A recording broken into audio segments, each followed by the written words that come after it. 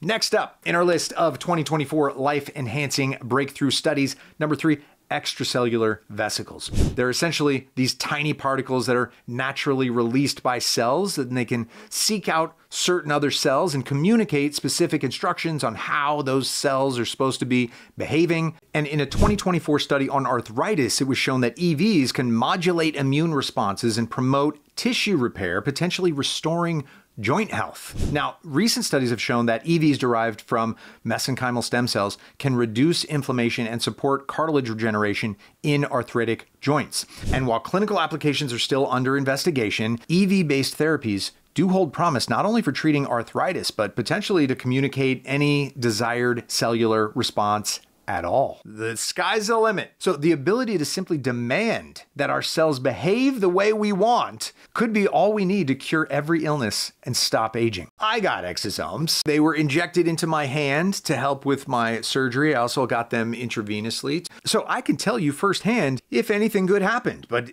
I really couldn't tell. Maybe I needed to get more, you know? They're expensive. You can only get a little vial. I need a whole tub of it, just everywhere. That said, if you've had exosomes or EVs, leave a comment, tell us about your experience.